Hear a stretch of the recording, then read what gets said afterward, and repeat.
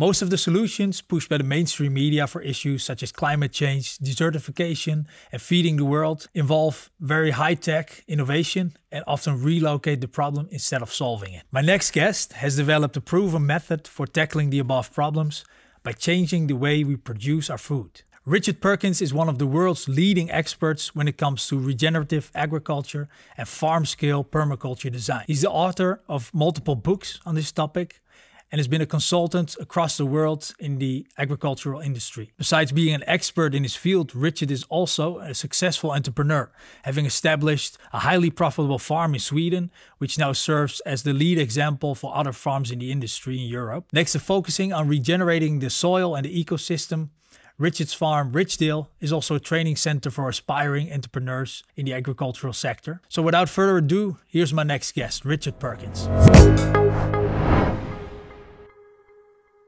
Hey Richard, welcome on Business Podcast Groningen and thank you for being here. Thanks, Micha. Nice to join you here. How are things right now? Is everything going at the farm? Are these busy times or how's it going also regarding the situation with COVID-19? Yeah, it's busy times. This is the big injection of labor to get things up and running. So our season is quite late compared to down where you are. We're just starting the first plantings in the gardens and just had the first chickens arrive at the farm. So it's really this month now that we're putting in a lot of the startup energy for the year. Right. But actually, interestingly, with the coronavirus, it hasn't seemingly changed our lives at all because Sweden pretty notorious for self-isolating anyway, and so our life continues on the same. We kind of live in a little bubble on the farm, and it doesn't really affect our day-to-day life. And the only thing it's impacted is the way we sell produce, but we've preempted that and put systems in place. And actually, we've seen, like many people around the world, the demand for integrity local food is really growing at the moment as more people really see the flaws in the system and the fragility of the food supply. Right. Yeah. Do you feel more safe yourself being more or less off the grid when it comes to your food supply and being able to grow your own food, and of course for a lot of other people as well? I think so. I think we're unusual as modern farms go in that we grow all of our own food first, and then we produce some things for profit. Yeah. So we actually have a whole human diet here. So we're pretty self-contained, you could say. Mm-hmm. But really, we did an analysis because we have people coming from different countries to make the team that year. And one of our employees was in Southeast Asia at the time when this was really, the coronavirus was really kicking off. So we sat down and did a risk assessment of, bringing people here and what that might do to affect our lives. And we figured out that our son being in daycare was actually our biggest risk vector because Sweden hasn't locked down. So everything's, people are taking a bit more distance from each other, but other than that, everything's open and operational. So we decided to keep our son at home, and that's been a big change for the work day for Johanna and I. So that's something we've been adjusting to. But other than that, everything remains the same, and we feel pretty safe. And good. Yeah, that must be a good feeling. So in the mainstream media, we hear about innovations made in the agriculture industry, such as like more efficient use of fertilizers or reducing the waste in the production chain, etc. And these are made in the name of sustainability and environmental protection. But they don't seem like very big game changers when I compare it to your approach and your vision on agriculture. And it doesn't seem they will really solve the major problems of our times. What in your view are the main problems when it comes to quote unquote conventional agriculture, conventional farming, and what kind of alternative does regenerative agriculture offer? Wow, well, that's a really big question. So I guess let's unpack that. I mean, just on face value, what you're saying there is there's a lot of greenwashing going on right now in conventional agriculture. And actually a big part of writing my new book and calling it specifically regenerative agriculture was a concern that big ag is starting to adopt regenerative as a word in their nomenclature. And I felt like no one else was going to put out a book about regenerative ag from this space. And so I felt like it was like almost political to do that, to have something at least in the literature that's defining, you know, a holistic approach to land management, business and life, you know, as it were. But we've been sold short on the true story of what's going on in conventional agriculture for a very long time. And the trend is increasing sizes of farms run by less and less people, more and more technological and debt-based infrastructure, more and more oil-based infrastructure, and our capacity to damage soil, which is the fundamental resource of any farming community, has become quicker and quicker. So if you take it back to statistics, it's, you know, you eat about 400, maybe 450 kilos of food per year. But agriculture, modern conventional agriculture, is eroding 10 tons of topsoil to produce that little meager portion for you. Wow. And so what we see is globally, we move more topsoil around every year through agriculture than the last ice age moved in its entirety. Wow. So this is catastrophic. And soil is the basis of regeneration. It's the easiest thing to damage, but it's on juxtaposed against that, it's the easiest thing to fix. And we have all the strategies. If we copy how nature works with livestock, if we copy how nature works with tree systems, we can rebuild soil really fast. But we have to say, you know, something that I'm constantly confronted with is people would say, well, can your type of farming feed the world? But I think that is the wrong question, because what people don't necessarily understand is that conventional agriculture is not feeding the world currently. You know, most people on this planet are undernourished.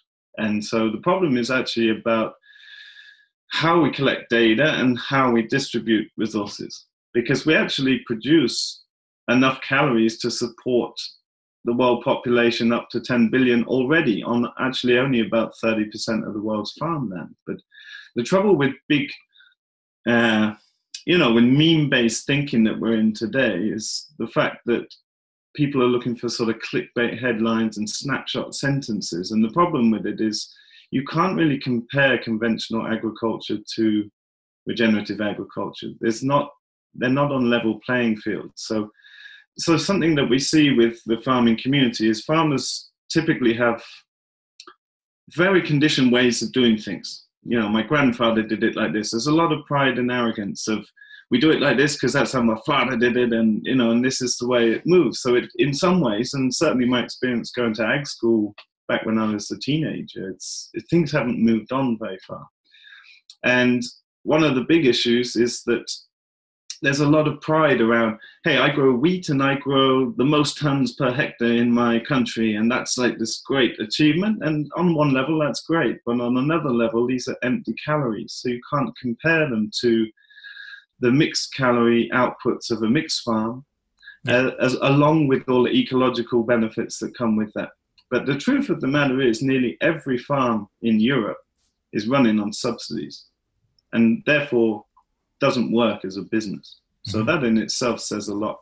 We're here demonstrating, you know, on a very small scale, we're a 10-hectare farm, that's 25 acres, which wouldn't be considered a farm in modern context, but we can drive 4 salaries at Stockholm level out in the country, doing meaningful work that's, you know, enjoyable and supporting a lot of local families. Yeah. So there really is a hope for the business, but what's going beyond conventional ag is that we're doing this at very low cost.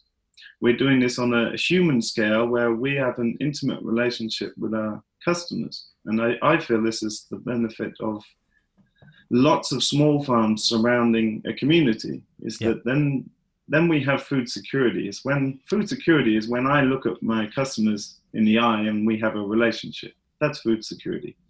And for a long time, we've been sitting back complacent with, you know, seeing supermarkets full of rows of food, but not really taking it in that supply chain is very, very fragile, and that most of the calories on those shelves are coming from 3 or 4 different crops that don't make up a healthy human diet.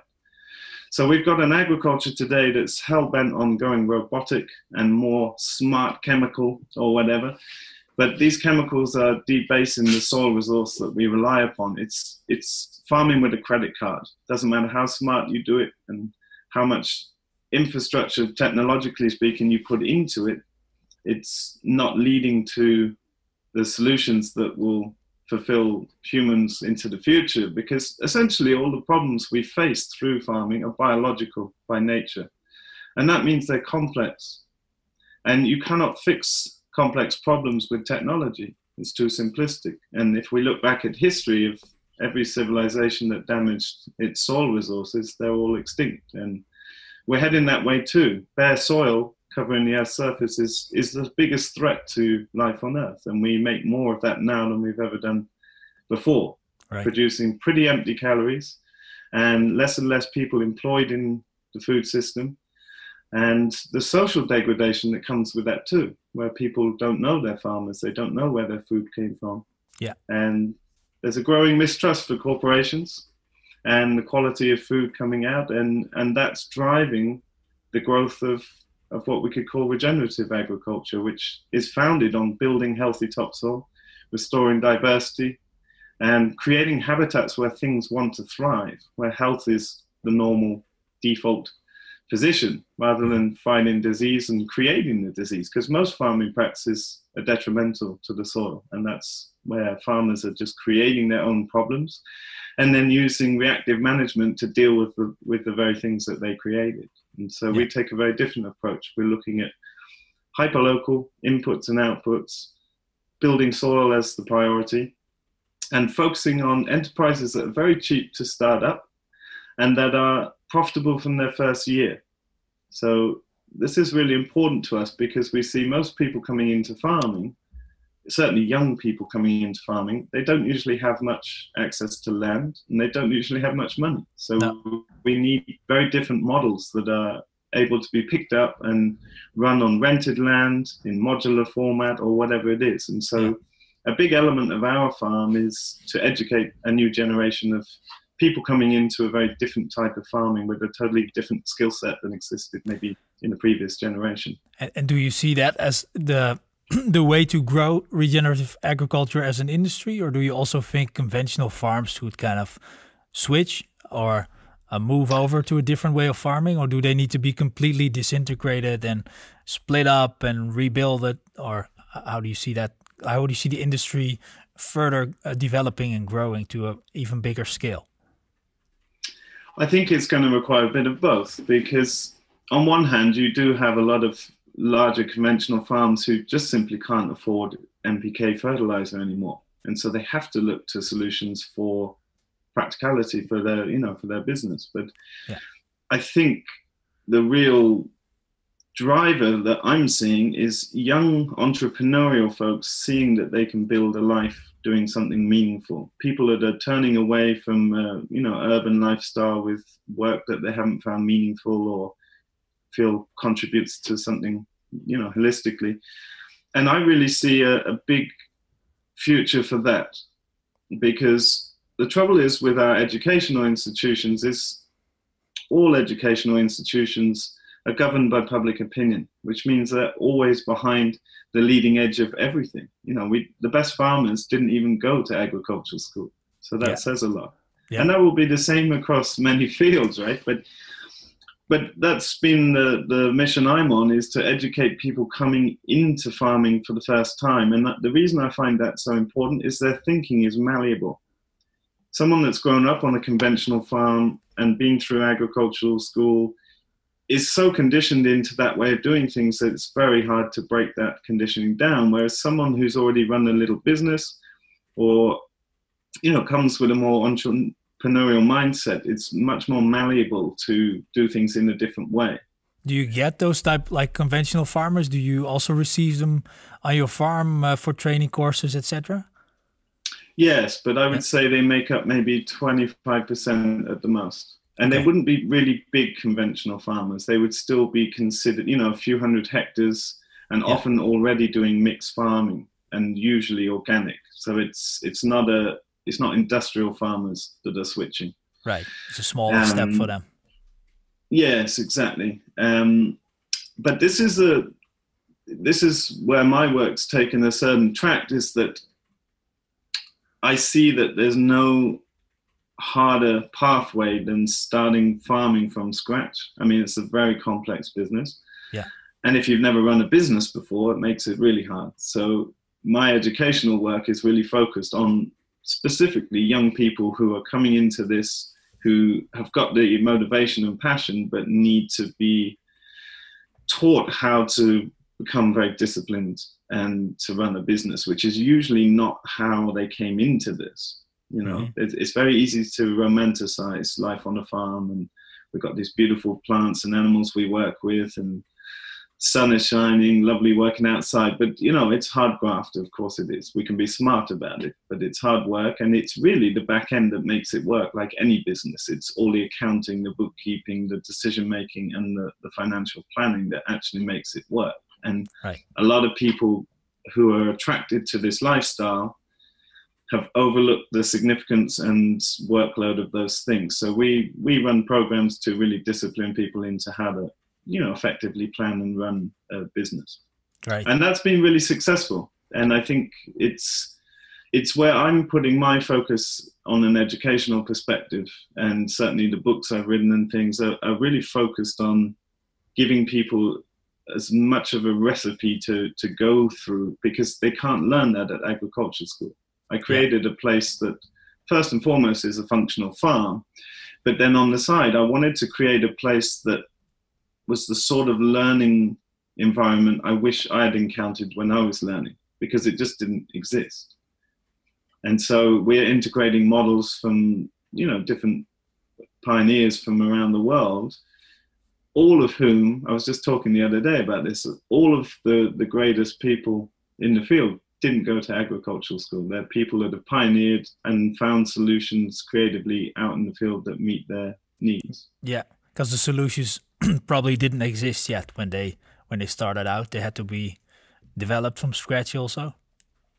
Exactly. And these are things that are not taught in agriculture school. And typically when we see people coming from agriculture school to us, they're taught to make business plans that are heavily debt-based, that lose money for 5-10 years before they even get their investments back. And that, to me, that's bad business. And it's very hard to convince someone to start what is a physically very demanding work.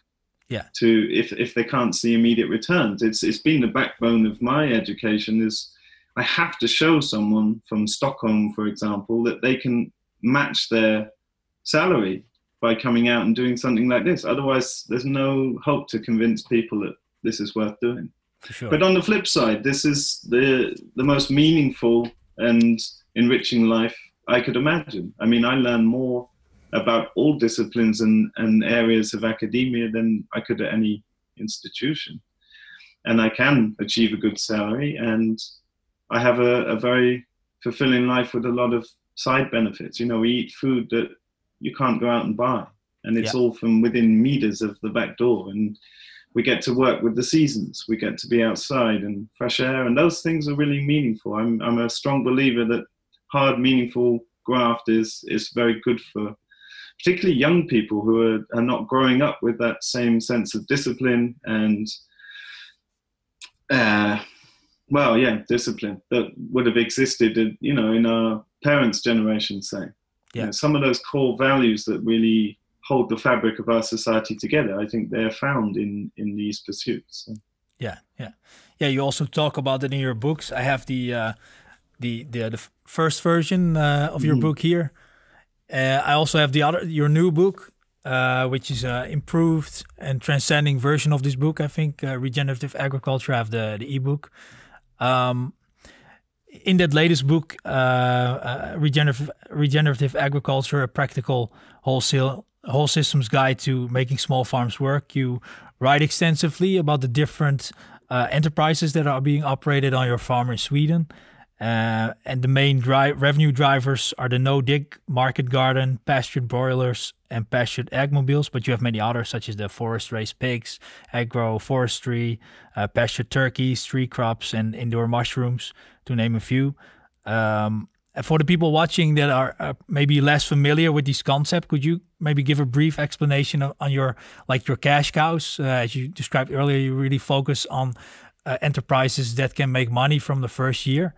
And why have these particular enterprises been so successful on your farm, but also people that have been emulating your model? Well, one of the hardest things in any business is managing cash flow. So one of the first enterprises we set up was pastured broilers. And so here's a product that you can grow in 8 weeks. That's extremely high value. And we needed enterprises that fit in a small farm. So essentially, we're driving about €250,000 revenue in 6 months off essentially 3.5 hectares, because that's the pasture land that we have. And that's very high numbers for a farm in Europe. I mean, it's doing good at high levels of return. But to do that, we need enterprises that are modular and scalable and produce products quickly, because in farming, most of your investment costs come at the start of the year. And typically you don't start earning money to the middle of the year or to the end of the year. And obviously weather and things that are outside of our control can majorly influence the business. Right. And that makes it extremely hard to run a business. Like, you know, if you think about the simplicity of running a coffee shop where you have coffee beans and milk and you make something, you sell it, you have your standard overheads. It's very simple to run that, and most people could get their heads around that quite quickly. But it's very much more complex to run a farming business, even in the best of years, because there are too many complex factors out of your control. And so we knew we needed an enterprise that could balance cash flow straight away. So the first year we were at the farm, we set up a little bit of everything, and we started formulating feed ratios and pricings and getting to know the local market and building a customer base and just testing stuff out that we could then scale it up and work, you know, much more commercially immediately in the second year. So we planned that into our business to have a year where we had less financial pressure on ourselves, mainly by not getting into a large amount of debt, that we could test out recipes so that we could confidently build up. Because one of the big problems in agriculture is overproducing too. There's no point producing 10,000 meat chickens if you haven't got a market to sell them. They're right. Too expensive, because the actual running costs of a lot of these enterprises are up to 40-50%. So it's quite expensive things to produce. So pastured broilers, these are day-old chicks that come to the farm. We raise them up in a brooder to keep them, they're very fragile when they're very young. So they're kept very warm and they grow very quickly. They soon go out onto the grass and they move daily on the grass in pens, in very small flocks to keep stress absolutely minimally. And then in 8 weeks, you've got a 2.5 kilo bird that's worth 25-30 euros at the price that's at a relative price that we're about 1.5 euros cheaper per kilo than an organic mass-produced bird in the supermarket. Oh, really? So whilst that's an expensive sounding chicken in some countries, that's, you know, it's cheaper than the local competition. Yeah. And so that's a fantastic enterprise. It's extremely profitable and it's scalable. So we actually invented a farm currency the first year we were at the farm, and it was a play. It's called a Ridgedale. So it was a play on the name of the farm and the play on the original Swedish currency, which was a dollar. And we used that as a way to pre-sell birds. So you could buy this voucher essentially, and that meant you had one chicken, and we told people you could pick it up on these dates throughout the year. Just let us know a week in advance. So in that way, we could guarantee to have sold the produce we were going to make, so we didn't need to under or overproduce. So that was really helpful. We did the same with our laying hens. So we have 2 or 3 flocks of laying hens that have homemade eggmobiles. It's like a big structure where they sleep and lay eggs, and they move daily on the pasture following the cows and sheep that we have here. And eggs are a fantastic product because you've got weekly sales. They store quite a long time, so they've got a month's shelf life. And good eggs are a gateway product for all other products, because if you have exceptional eggs, and the daily move onto pasture means they ingest so many insects and all the greenery on the ground, that their eggs are very rich, very dark orange yolks. They're much more full of vitamins and minerals. There's been extensive testing on those sort of things. And so once somebody tries our eggs, they never go back. And once you've got a customer buying eggs on a weekly basis, it's very easy to sell them a vegetable box or a meat chicken or whatever it is. And one of the great pioneers of this type of farming, Joel Salatin, a quote from him that really is true in my experience is, it's much easier to find 100 customers that will spend €1,000 with you than finding 1,000 customers that will spend €100 with you. Right. And that's one of the great benefits of mixed farming, is that we have a very broad portfolio of products, and we have quite a lot of customers, but relatively few customers. They're buying a bit of everything we do. So it works very well. Yeah. So eggs we sell on subscription as well. So it's like, hey, we're trying to cultivate the customers that we want to work with. It's like, we've got the best eggs, the best chicken. You can't buy this in the shop. This is the best going. But you've got to meet us halfway, because we've got to go home again after and feed chickens and do the chores still. So you can buy our eggs, but you have to buy them 3 months at a time. You can't just, we don't want to have to do the accounting for individual transactions. It's not worth our time. Mm-hmm. So that's really helped with cash flow too, because people were paying us upfront. Now, of course, you need to know that you can deliver, and we come from farming experience, so we didn't set up at super high risk. We knew what we could produce and what we could deliver. Yeah. We did the same with our vegetable boxes, a very common strategy, which is CSA, which is community supported agriculture. So people are paying you upfront for the year's boxes, and they're going to get a box every week for the whole season. Yeah. So that way you can get all your investment costs up front and involve your customers in the process. And I think a lot of the people that want this kind of food are very interested. We have big open days at the farm, so people can come and see how we do. And that's a big part of our strategy, because we are trying to exceed organic certification. We're not organic certified here. But we only use organic feeds and try and excel past organic standards, because we see a big problem with organics. Just like any other farming, it's a matter of scale. Yeah. You know, if something is available in the supermarket, it's not being grown in a regenerative way, that's for sure. And there are broad spectrum toxins allowed in organic agriculture, and there's really poor soil management practices that are common in organic agriculture. So we always wanted to say, hey, well, what goes a step beyond that? Yeah. And then by inviting customers in and informing them and educating them and investing time in that, we now have highly informed customers who are, you know, we would have to do something really out of character to break that trust and connection. And for me, that's the basis of a resilient business and a resilient food supply, is people in direct relationship with each other in their community. And so those three enterprises have made up the mainstay of what we do. And they can be run by 3 or 4 people, 6 months of production, although the hens run through the winter. So that means we get a long winter break up here in the north where it's so cold. We get 3-4 months off essentially, although we're here on the farm, so we're doing chores for an hour a day. So it's a lifestyle that really suits a lot of people too, to be able to have a long extended winter break. Yeah. And that summer activity can generate the revenue to pay for the 2 people that came for the summer and pay us full time for managing the farm.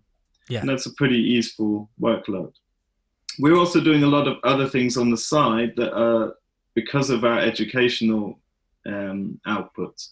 So it's worth saying, if it was just Johanna and I trying to make a living for our family, we would not be doing the broad diversity of things we're doing here, because it's far more work than we need to sustain ourselves. Yeah. So we're doing those as a way to fulfill our secondary objective, which is to educate and inform other people of how to go off and start this for themselves.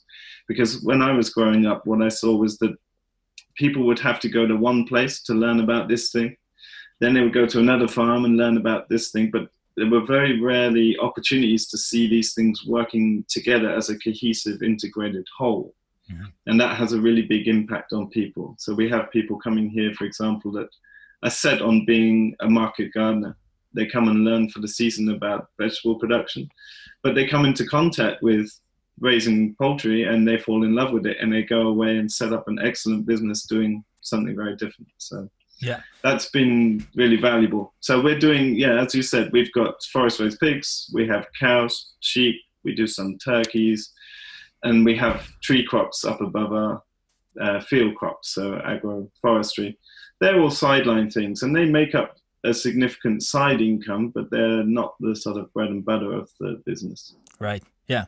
On page 325 of your book, you write that you may not keep running the pastured broiler enterprise in the future, because not all aspects of it are completely in line with your ideals. How do you picture the gravity of the different enterprises if you look 10 years from now? And do you feel there's a permanent gap between sort of the ideal regenerative agriculture and something that's maybe more of a practical situation? Or do you think this is purely a matter of time and until the systems on your farm mature, such as the trees, etc., the perennial crops? Well, it's a good question. I think that, you could be forgiven if you're not engaged in agriculture by the sort of things that fly by on Facebook memes, etc. You could be forgiven for thinking that vegetable production, good, sustainable, meat production, bad, unsustainable. Right. And this is an interesting topic because that's true of current industrial modern productions. But actually, in a natural farming system, it's the complete opposite. There's nothing more sustainable than turning sunlight to grass to animal flesh. So in a way, that would be the pinnacle of regenerative agriculture, because the only thing we're harvesting is flesh, food, essentially. So there's no waste from that system. When we look at vegetable production, it's incredibly input intensive. It's totally reliant on animal production. Nearly all of European vegetables are grown with industrial broiler or chicken manure. So it's really important part of teaching people about how farming works is looking at the ecosystems around us. There are no vegetarian ecosystems on the planet. Animals drive fertility systems. That's how it works. Yeah. And so by having all of these things together on the farm, we can start rebooting the ecological processes. So we wanted a farm that long-term is based around grasses and trees and bushes, but they're not things that necessarily immediately pay back.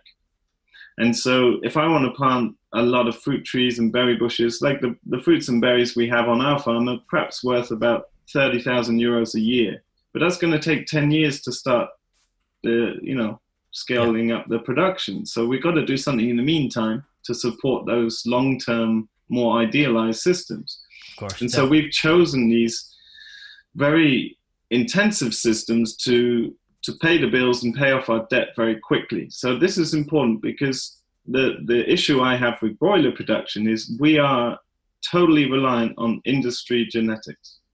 And that's definitely not regenerative.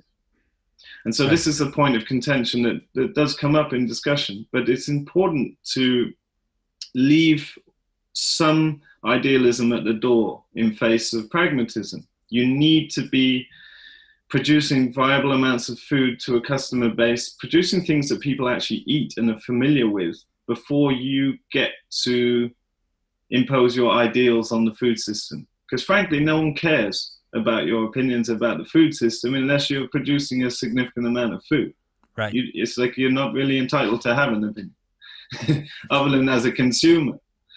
Yeah. So we thought about this very carefully. So what we're managing towards at our farm is a triple bottom line. It must build soil, it must make us money, and it must be producing something for the consumer that's better than they can buy in the store. So right now, if I can use industry genetics to raise a meat bird that's healthier, more nutritious than you can buy in the store, and it builds my pasture to increase the resilience there for the future and makes me money, I'm willing to do it. And it meets those three things perfectly. Right. However, I personally have an issue with it because, yes, it's based on industry genetics for the birds, because you can't make a business with heirloom old breed chickens. They take too long to grow, they eat too much. Nobody I've seen on this planet is making a viable business other than with industry genetics, because they've just been bred to be optimal growers. Right. So, and that enterprise relies on imported grain, right? So they're the two flaws. We're using other people's grain to feed those animals. Mm-hmm. And I'm fine doing that for now, because this is a short-term cash flow enterprise to kickstart our pastures, which have been growing tremendously. And that's documented in our book. We've built 25 centimeters of topsoil, and we can demonstrate that. And there's not many farms that can show they're building topsoil. They're usually extracting it. Mm-hmm. And we've made good money and paid off our debts. And that's been important to us, because once we are in a position that we're free of debt, we don't need such a big income to have the same needs met. And so always our strategy has been, right, we build up a customer base producing excellent quality, reliable products. And once you now have your foot in the door, it's like, hey, Mrs. Jones, you like those chickens? Have you ever tried a goose? Right. Because a goose lives on grass alone. And if we've improved our grass that much, we don't need any foreign inputs. But let's face it, how many geese have you bought in the last 10 years? You know, exactly. Same would be true for meat rabbits. You know, there's not, if you want a sustainable meat source, there's not many places you could look further than a meat rabbit. Trouble is, there's no market for that. The sort of people that eat meat rabbits here are the sort of people that grow their own. You know, yeah. They're on the fringe of society, as it were. So yeah. Maybe that's different in other countries where you have it in the cuisine traditionally, but, you know, it takes a long time to influence a market like that. It could be 5 or 10 years. So what we decided to do is take an enterprise that had some flaws, but still met our context, pay off debts, generate income to get everything operational, but be flexible in our decision-making, that we can switch at any time as that education starts changing people's consumption habits.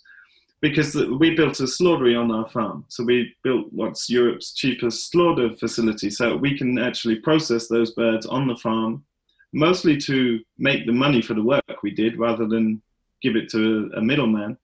Also to keep nutrients on the farm, because that's an important part of regenerative agriculture is cycling nutrients on location. But that would also allow us to process geese or rabbits, etc. in the future. So it was an investment made with the future in mind. Now, It might still be another 5 years till we can do that. But I think it's situations like this coronavirus and the long-term impacts that's going to have that will start changing people's food choices. A, out of necessity, and B, out of fear of what the industry is feeding them. Yeah. And it's interesting. I mean, psychologically, if you look back at history, it's very rare for people to actively choose to do something very differently before a catastrophe. So I can think of 2 examples. One was in Cuba when they were put under, you know, the embargoes from America or whatever. Mm-hmm. There's a great film called The Power of Community. And, you know, Havana was growing 70% of the food within the city limits, which London did in the Second World War. And it's like, we know how to do those things. And then the other one was called Coconut Revolution. These are both great films that maybe your listeners might enjoy. Coconut Revolution was the island of Bougainville. And they were put under siege for 7 years by Australia and Papua New Guinea, because the British had mining interests there and the Australians had ex-colonial interests there. And they basically blockaded this island for 7 years because they had started demolizing, like blowing up the mine, because they didn't really want it on their island. Right. And they became fully self-sustaining in medicine, fuel, weapons in the end, food, everything. And they're the only 2 instances I can see in modern history where people have actively chosen to positively change what they're doing in the face of the problems around them. Yeah. So I'm saying that because I feel like people will not choose to change their cultural eating habits until it's most likely they will only change that when they have to. And so it's worth starting to educate your customers, but that's definitely not a quick process. Yeah, I can imagine. You mentioned the role of wheat or like grains that you have to feed to the broiler chickens, for example.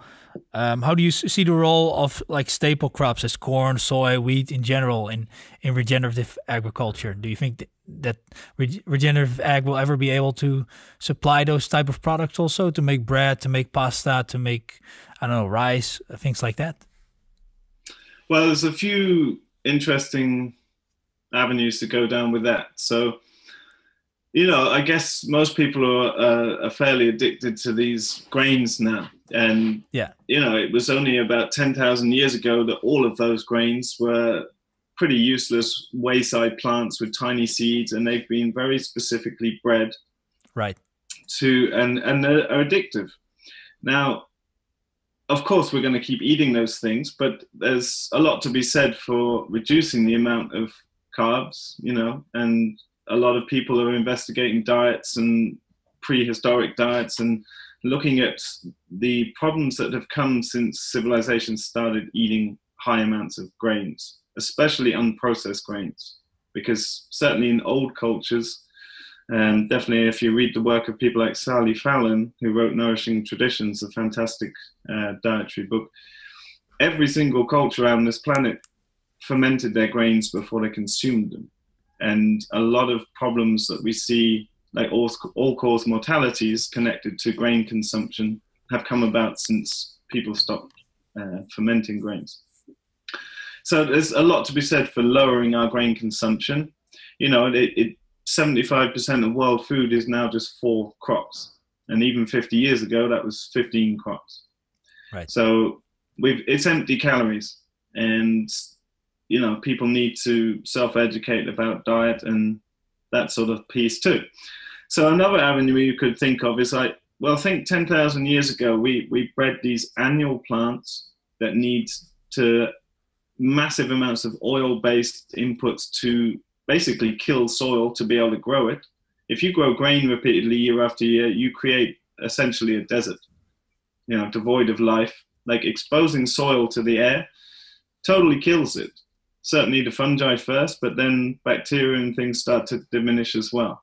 And all the carbon in the soil, that's the sort of the savings account, you could say, is reacting with oxygen in the atmosphere and flying off of CO2. And most of the CO2 in the atmosphere is not coming from burning fossil fuels, it's coming from bad soil management. That's our biggest threat.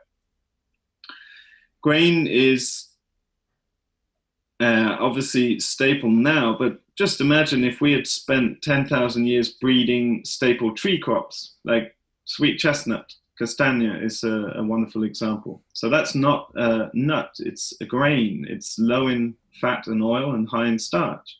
Yeah. But if we'd spent 10,000 years breeding trees for our staple food supply, we would have forested land with no plow agriculture. You would walk around picking up your staple food supply, and if you couldn't be bothered to pick that up, you would send in a load of pigs, finish them on chestnuts, and eat the bacon. And think about the most expensive food in Europe. It's Iberian ham finished on tree crops, 400 euros a kilo. Yeah. That's real food, storable, dense, nutritious food. So that's a whole nother thing. But the trouble with that is that governments and educational institutions do not fund those kind of useful things because they have no gains for big corporations. So the only way that's going to work is through, unusual farmers taking a stand with that. So I can't see that going fast enough, to be honest. Another interesting arm of grains is the development of perennial grains. So there are already perennial rye, perennial wheats, there's perennial rice, perennial maize is coming along. It's still a decade away from commercial production. And again, it's underfunded because it's not in the interests of great corporations to have a perennial seed supply. No. That's a very exciting avenue. And the Land Institute over in Arkansas, they're a big part behind that.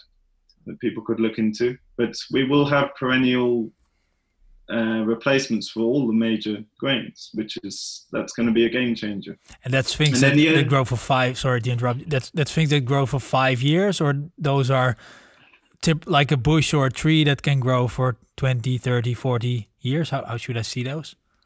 Yes, they will have different sort of commercial viabilities, I guess, and that's not fully known yet. But technically, a perennial is anything that grows 3 years or more. So you have an annual that goes from seed back to seed in a year. And then you have a biannual, like an onion, it takes 2 years to seed. And then a perennial is anything that goes on after that. Yeah.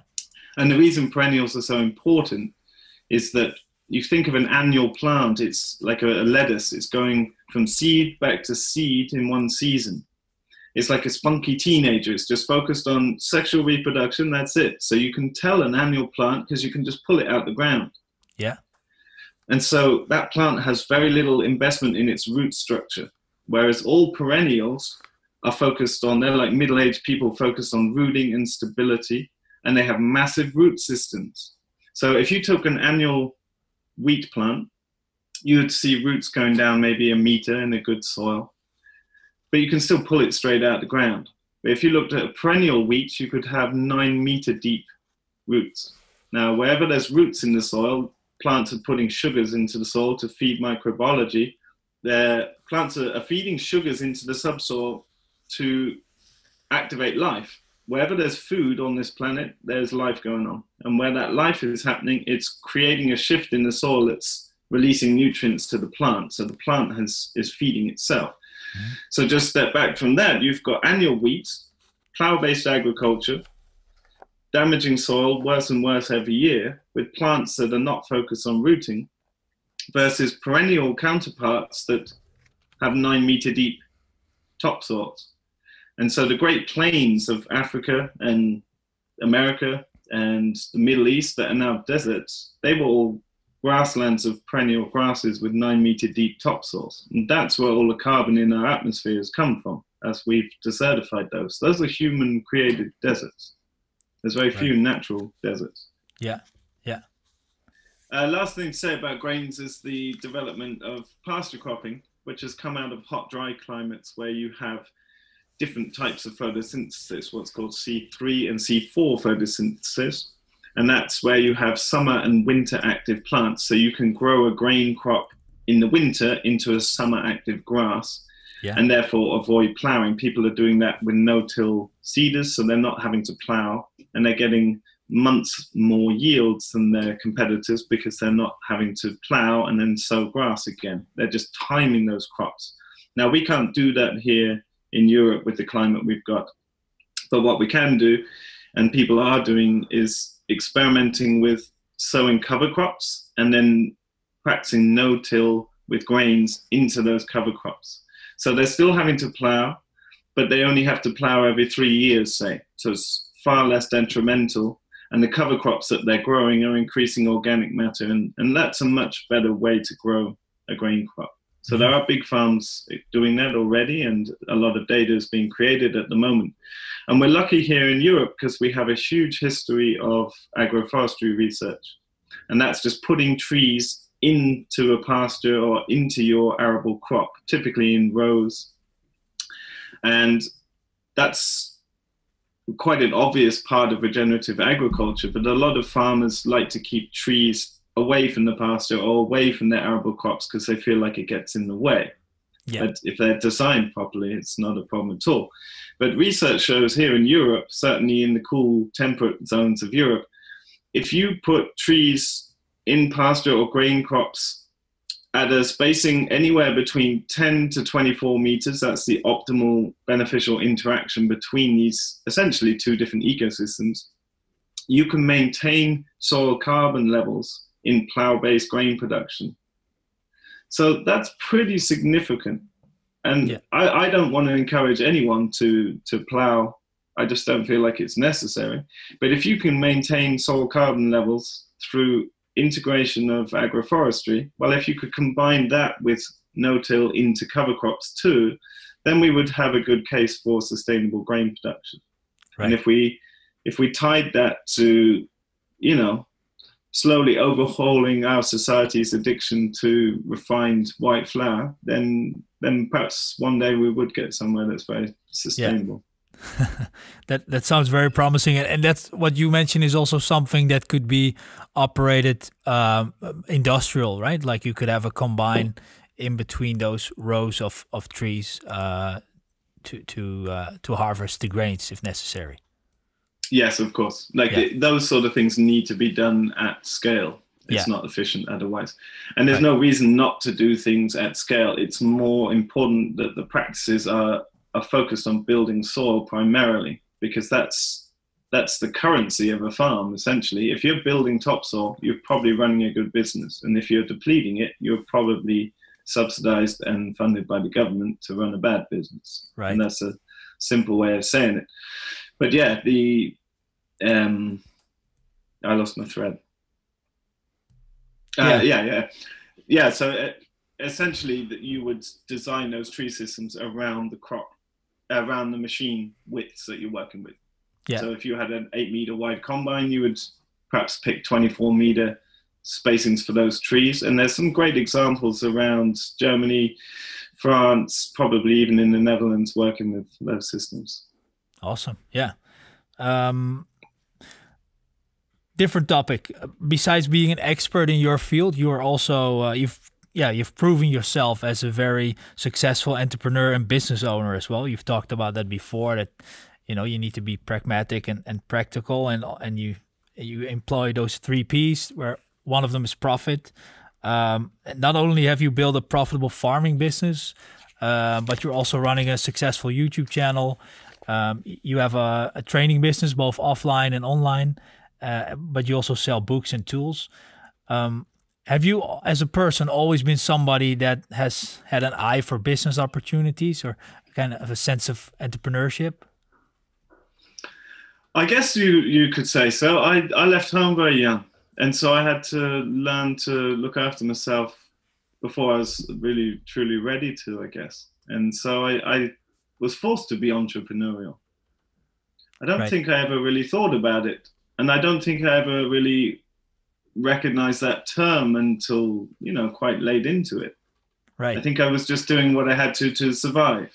But it taught me a lot of things early on about how to run business. And I'm very interested in good business. That, to me, is a good business is one where everyone's always benefiting. And I meet a lot of young people that are quite, in the education work I do, I meet a lot of young people that are quite distressed around money, often because they don't have any. But it's interesting. A lot of people push back against business, but it's like, well, hey, there's nothing wrong with earning money. It's hard to earn money. And It's really, we should be celebrating this. It's like farming used to be a noble profession, and it now has the highest suicide rate of any profession on earth. And so a big part of what I'm trying to do is put the nobility back into rural stewardship, because a lot of young people would see, managing a farm, running a farm, working hard, sometimes covered in mud and chicken shit or whatever. It's not very glamorous. Yeah. But it's like, well, hang on a minute, maybe I can show you some things that are glamorous in that. And one bit of that's got to be the financial aspect. It's like, what if farmers are the rock stars in their communities, driving around fancy cars, and that would change things. Yeah, wouldn't it? Yeah. And so I thought about this a lot, because there's a typical image, here in Sweden, the average farmer is 65, bent over, bad back. And that's a similar image probably in most countries in Europe, but that needs to change. And I think it is changing certainly in the niche field of regenerative agriculture. It's a lot of young, very passionate, enthusiastic people who are pursuing really a lifestyle and running good business at the same time. And yeah, so I feel like the part of the reason I've become entrepreneurial is also the creative process, the problem-solving aspects of the work we do. I probably would have become a fine artist if you'd asked me when I was 15 what I would be doing. Yeah. But I find like all of my creative needs are met here 100-fold. Like everything is about finding positive solutions all the time. Yeah. And so it's a very stimulating life as well. And yeah, that's good.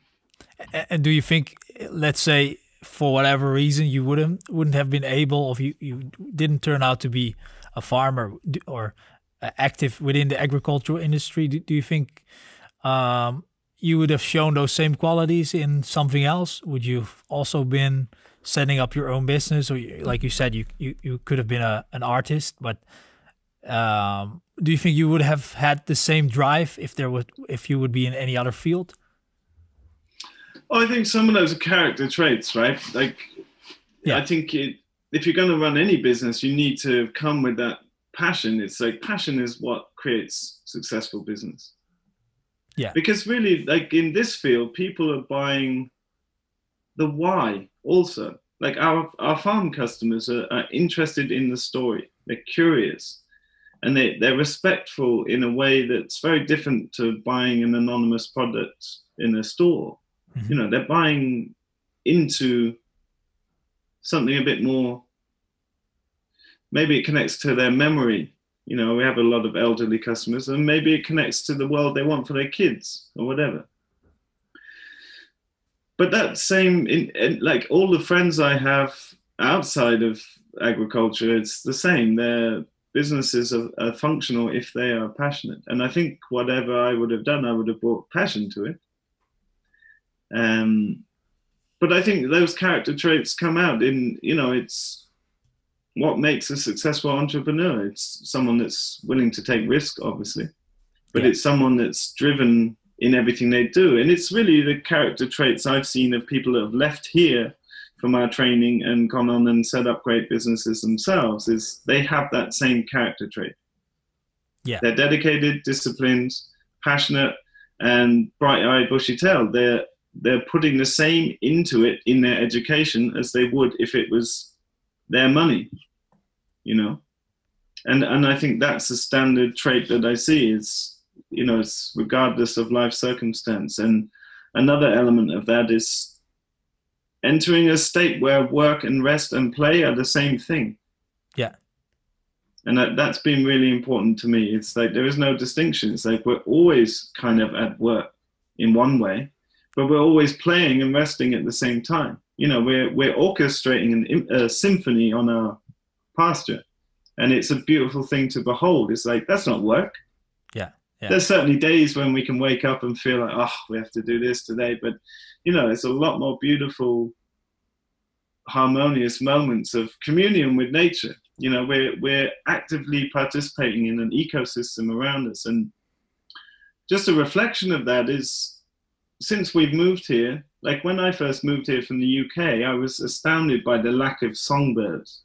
Like it was just dead. There was no noise of songbirds. And this year it's been unreal, the amount of birds here. And we've actually got 3 pairs of predator birds, like birds of prey, that have actually moved onto our farm. Yeah, yeah. And so if you think about that, that's pretty mind-blowing, because you don't get apex predators moving in unless something very healthy is going on. And a big part of that ecologically is that when you bring a species onto a piece of land, you create the niche or the opportunity for 7 other species to coexist. And we've brought many species here.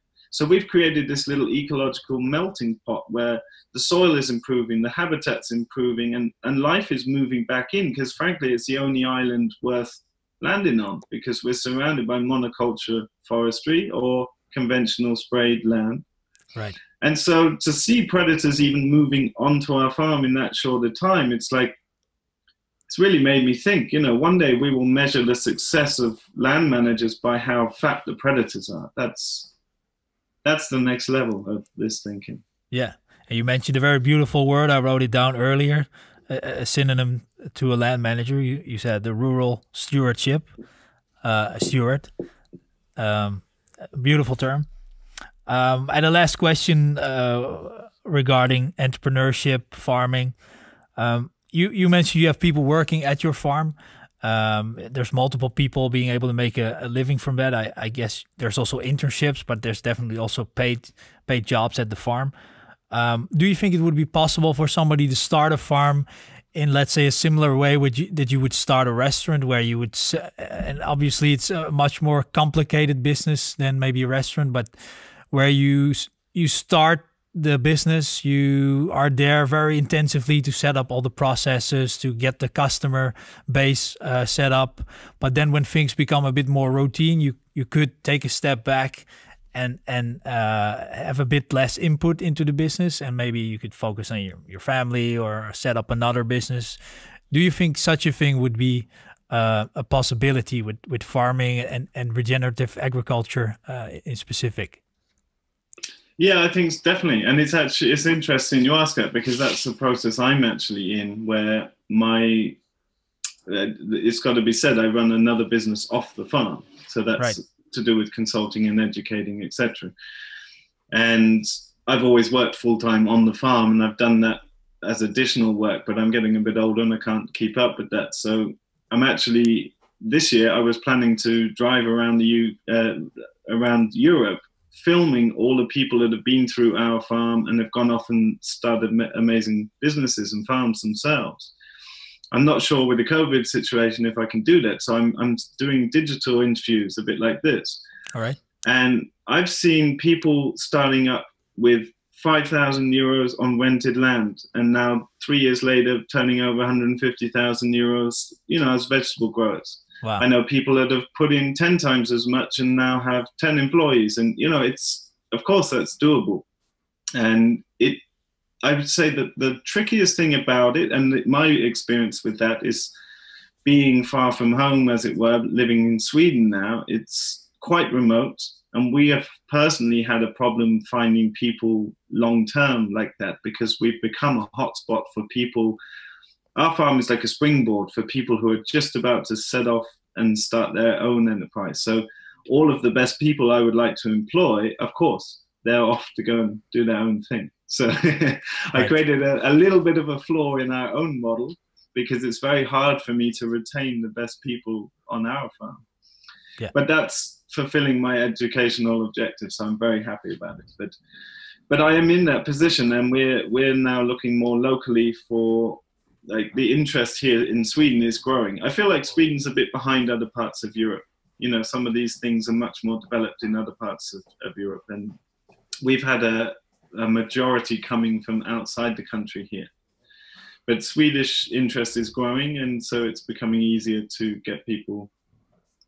Certainly there's a couple of people even within our small rural village who are working for us in the winter when we go away, for example. Right.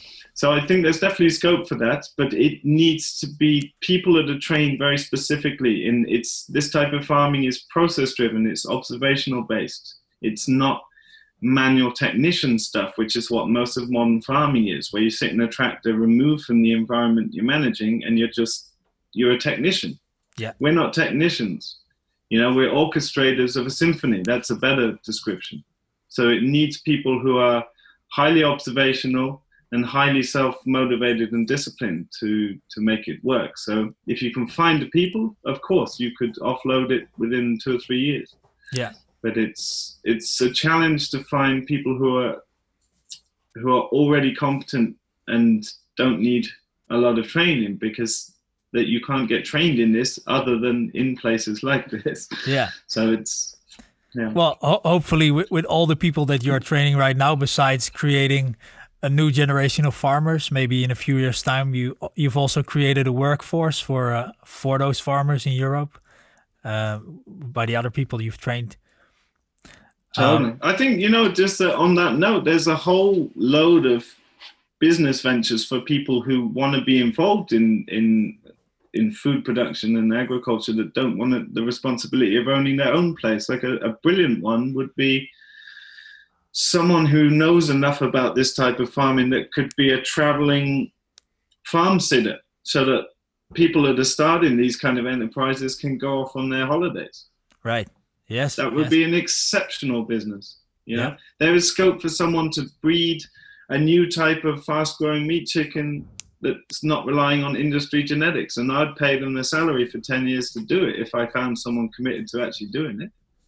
Or someone saving seed for all the market gardeners to grow locally. People dedicated to saving seed that's specifically good for this region around Amsterdam or whatever. You know, there's so many ways into regenerative business that aren't just farming for a living. It could be supporting people to get products to customers, etc. So there's a lot of place for entrepreneurs in this space, I think.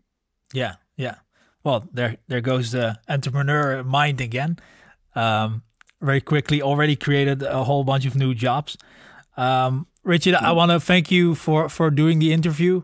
But I also want to thank you as an outsider, of course, for what you're doing with your farm, with your educational programs.